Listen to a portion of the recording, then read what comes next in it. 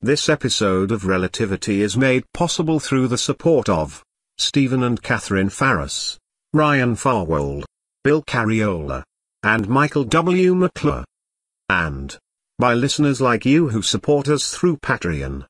Learn how you can support this series and get exclusive content by visiting patreon.com/relativity. Get even more information about Relativity at relativitypodcast.com.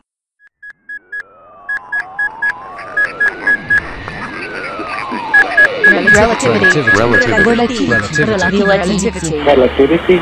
Oh, hang on. I see it. It is floating about 3 meters away and slowly drifting. Away from you? Of course.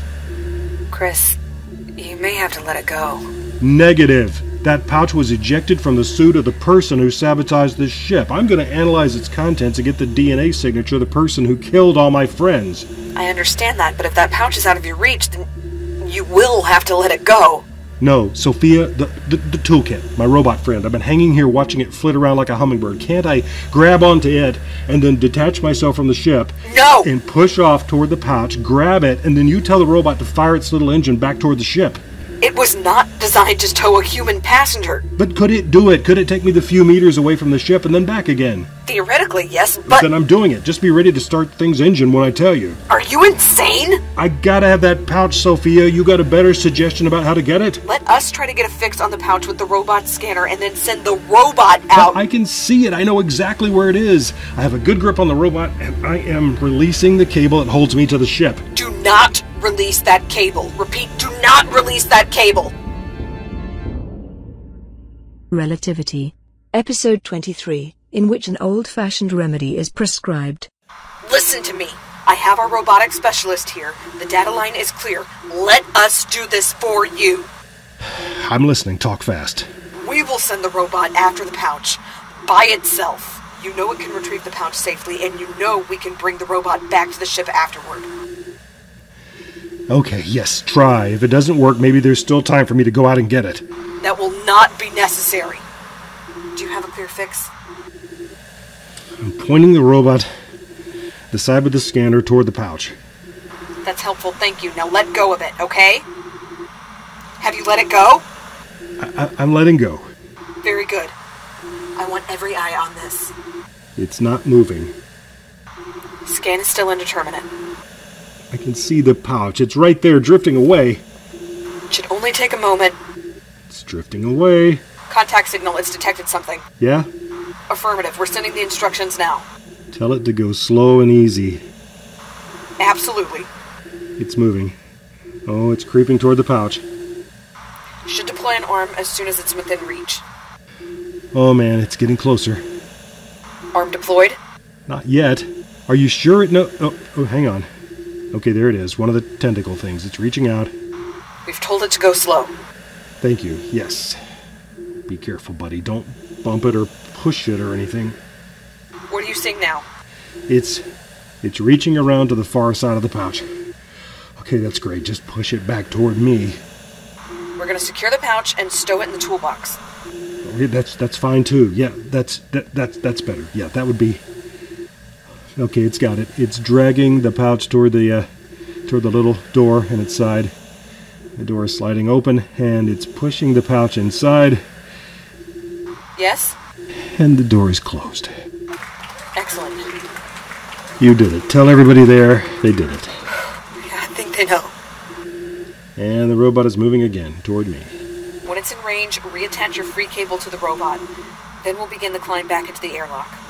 Oh, I need to tow it back inside? If it's not too much trouble. It's no trouble. I just wondered why you don't send it flying to the airlock ahead of me now that I know how well it flies.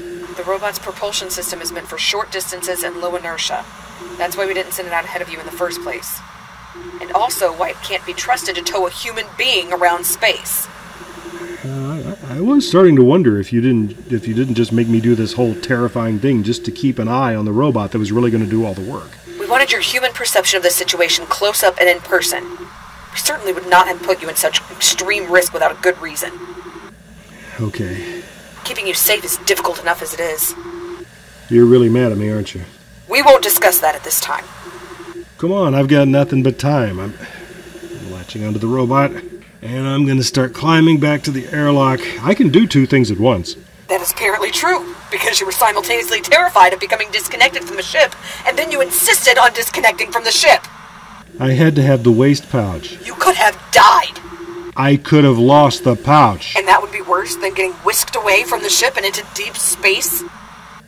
My whole crew is missing, apparently dead, and we just learned that it was all the work of one person who climbed all the way out here and planted some kind of explosive device in the prow of the ship. I know all of that. And that was always going to be a mystery for the rest of my life. I was going to have to wonder who did this thing, and now, by a 1 in a million chance, we found a trace of that person, some of their jettisoned pee and poop, and that means I can analyze it and learn... I know what it means!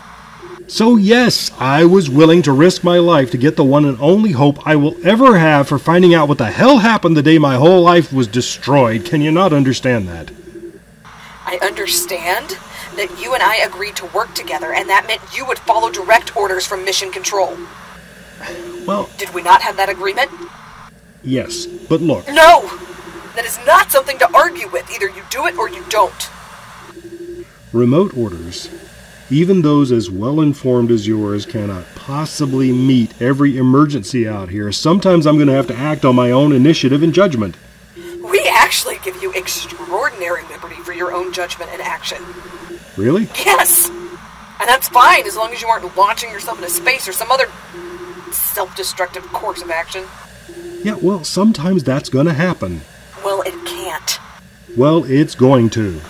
I can't even think. I'm in such pain. Literal? Pain? Physical? Yes. And I have tried to push through it to just keep soldiering on. Oh, Sophia, for God's sake, why didn't you say so? I'm supposed to be... Such things are not supposed to get to me. Oh, that's ridiculous. What's happened? Are you hurt? Are you ill? It's just a headache. Well, if it's pain that even you complain of, it must be some hellacious headache. What have you taken for it? I went outside to get some fresh air. Okay, good. Do you have high blood pressure or anemia? What? No. Are you allergic to naproxen? No. Well, then what you need is good old ibuprofen. It's still the best thing for a stress and tension headache. Are you my doctor now? Yes. Yes, I am, and I'm telling you to get 200 milligrams of ibuprofen into your bloodstream before you do anything else. You can't tell me what dosage to take. Unless you weigh less than 20 kilos, and I don't think you do, that's a safe dose to start with. Now, I'm sure you have some ibuprofen around there somewhere. Go. Sometime when my head isn't exploding, we will discuss the matter of which of us gets to tell the other one what to do. I look forward to it. Estimate your distance from the airlock. 100 meters. Probably take me 10, 15 minutes. Are you getting that ibuprofen? Affirmative. Contact us when you reach the airlock. Mission Control out. Stubbornest human being alive. Mission Control to Konieczny. Konieczny, aye. Is this Marcus? Affirmative. The flight director instructed me to monitor your progress. She doesn't trust me. She's concerned about you and wants to make sure you're okay. Yeah, I get that. I know I'm the source of her headache. It must be pretty bad if it made her take another break. And that's what I was thinking. Have you observed any other symptoms? Anything to suggest she has any further issues, physical, mental? Well... I can't say I like the sound of that. I better let her tell you the details. But there's definitely something unusual going on. Okay. I'll just try to figure out what to do with that. Well, she's upset about something. I don't think she'd want me to talk about it when she's not here. Is this about her sister? Has her condition changed? No, this is something new. Wow. Okay. Well, I've got something new here too, and I should report it to somebody. Marcus, you're one of the tech geniuses there, right? You know all about how things get built and how they work. I'm not going to say I know everything. Well, fair enough. But when I looked out into space a few minutes ago, I saw shapes that were geometrical. Okay. Well, nothing in nature is a perfect geometric solid, right? Lots of things. Stars, planets. A sphere is a geometric solid. Okay, don't be a smart aleck. I mean things like cubes or pyramids or diamonds. Well, crystals can form into those shapes. Oh, true. Yeah, okay. Good point. Yeah, they can indeed. I've seen it. I've seen a virus form a perfect cube. But you saw a pyramid floating in space? Yeah, I thought I did. Or a dodecahedron or something. Yeah, I can't explain that. Well, I just thought I'd ask, and I bet I'm right in guessing that you and I are both really thinking about Sophia right now. Roger that, sir. I'd like to go offline and see how she's feeling. I won't tell a soul, but I will squawk loud when I get to the airlock. Thank you, Doctor. Mission control out. There has to be a maximum number of mysteries that one person can hold in their head at any given time.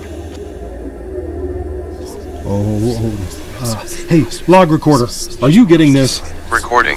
Yes. Christopher. Captain! Deepa! Where are you?